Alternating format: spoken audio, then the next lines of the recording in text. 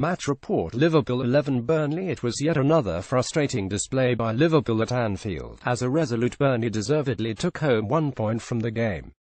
The Clarets took the lead 27 minutes into the game, courtesy of a brilliant finish by Scott Arfield, before Mohamed Salah equalised for the Reds 3 minutes later.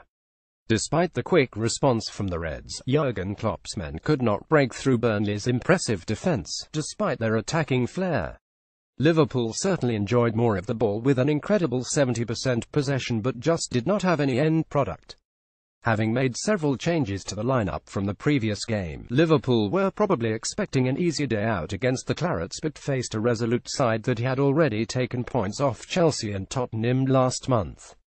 The first goal once again highlighted Liverpool's defensive fragility after Robbie Brady beat Alexander-Arnold, heading into the Liverpool's box where Cavan and Matip were busy holding off Chris Wood as the ball bounced to Scott Arfield, who put Burnley 10 up.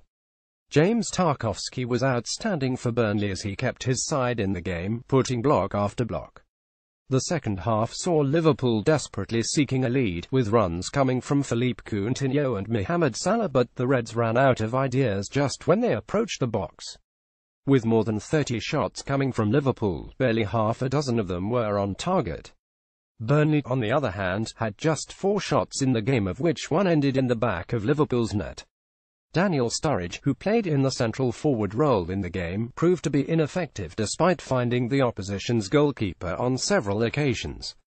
Philippe Coutinho also failed to make an impact. In the final 10 minutes of the game, Jurgen Klopp took off Sturridge and Coutinho for summer signings Dominic Solanke and Alex Oxlade-Chamberlain.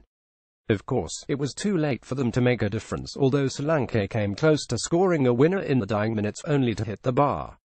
Burnley, on the other hand, almost took the lead again after Ben Mee got on the end of 2 successive corners which were denied by Simon Mignolet, who kept the Reds in the game. Sean Dyche's side came to Anfield with a plan and executed it brilliantly. Letting Liverpool keep most of the possession, the Clarets held a strong defensive line and took the one opportunity they got from Liverpool's silly mistake. Overall, a deserving result for Burnley, who kept out a proven attack like Liverpool. The reaction on Twitter was always expected, and here are some responses that we came across. Shit performance, shit result, Salah soccer ball, 5 goals 2 assists, player of month, goal of month, Shams LGE, player of week, every cloudpick.twitter.com, A3 Igmage, LFC Blogster at Blogster, September 16, 2017. Liverpool had 19 shots versus Sevilla 26 versus Burnley. LFC scored 3 goals, Sevilla had 3 shots, Burnley had 4 shots. Liverpool conceded 3 goals. Pick.twitter.com, King 3 Agoch, Anfield Nation at Anfield Nation, September 16, 2017. It finished 1-1 between Liverpool versus Burnley. Scenes at Anfield at the moment.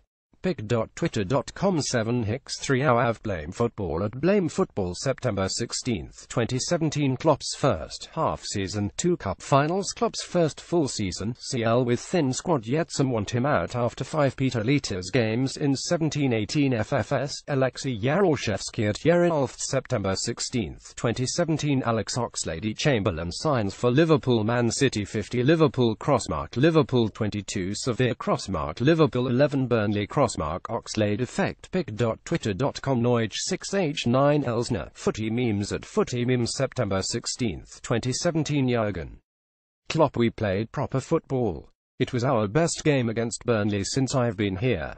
Head has gone. Pick.twitter.com, Viet5 Maui, Team FA team for September 16, 2017.